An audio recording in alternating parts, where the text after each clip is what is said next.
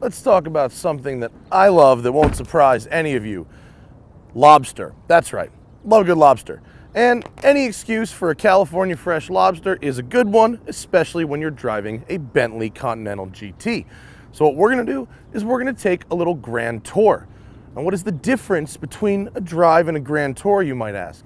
Well, a drive ends in you getting to work, and a grand tour ends in you eating lobster from behind the wheel of a $235,000 Bentley. And on the way, I will explain to you why I think the Continental V8S is the best Bentley I've ever driven. Let's roll.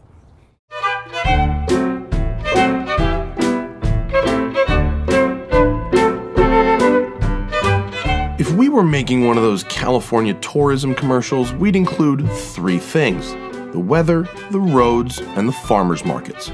Thanks to the first one, we get to take the second one to the third one the whole damn year. For those of us in LA, there's a farmers market every day of the week, and if we had the old W12 Bentley, we'd probably just drive to one of those. But with this new V8 model and its Spitfire soundtrack, we suddenly had the urge to go a bit further. And with many hours until sunset, why not? Lemons, potatoes, and corn all going in the pot. Bread on the side, and the sacrificial squeal of two buttery lobsters awaits. A couple of years ago, I kind of wrote off the Bentley GT because I just didn't find it very involving. It's a nice luxury car, it's fast certainly, it will go over 200 miles an hour in the right trim, but it just didn't do anything for me. And that stayed that way for a long time. It's a very heavy car, it's very solid, very well built, just not really the kind of car I like to drive. And then when they came out with the V8, I thought, well, why would they do that? Obviously, there's fuel economy and emission standards, and I didn't think much of it until Mr. Dan Neal brought one by my house, and I heard it.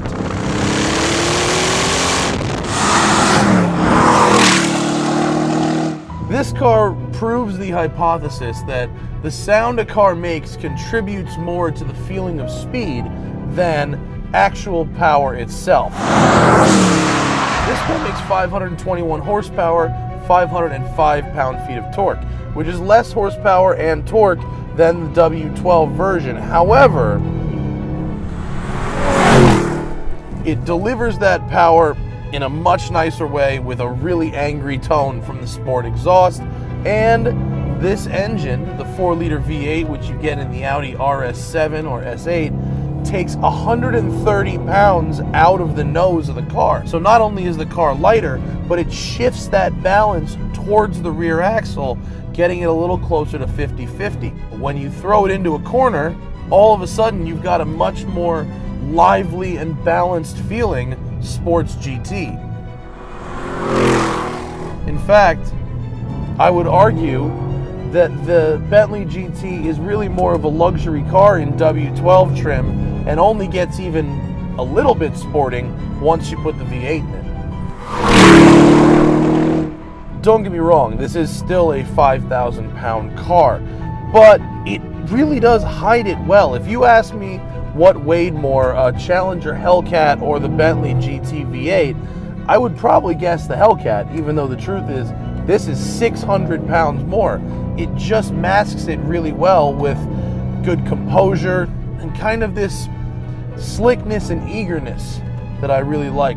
I'm surprised at how good the steering feel is, though. It's not like race car-y, but the last W12 one I drove was really, really numb, not very direct, and this one, it's kind of point and shoot. You turn in a little earlier than you think, get on those brakes, load up the front tires, turn, and then power.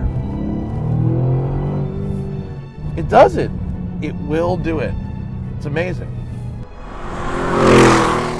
Not everything is to love here. The electronics, specifically the infotainment, is really slow. It's not very responsive. Everything kind of takes longer than it should. There's no USB port, which is really annoying. And everything else is getting a bit dated, but it's really about the workmanship, the materials. It's all real wood, it's all real aluminum, real polished stuff. This leather is so expensive and it's on everything. There's a $7,000 stereo in this car, and all of that stuff added up, it does give it a feel of something really special. I do feel kind of important when I'm driving this thing, especially when I'm driving it fast and a bit like an ass.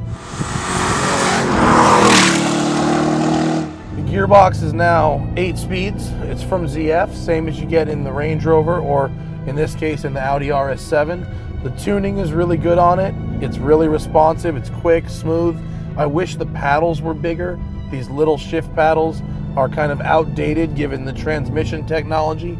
Remember, this car's been around since 2004, and in its basic shape and form has really not changed.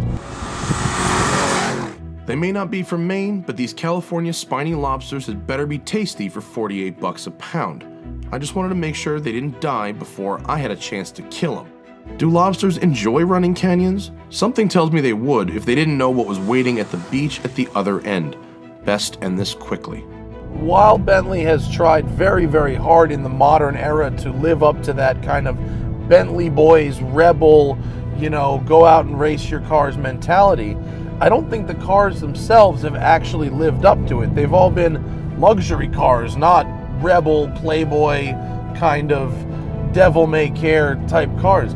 For some reason, though, the attitude, the responsiveness, and the agility of this V8, especially when you factor in that sound out the back,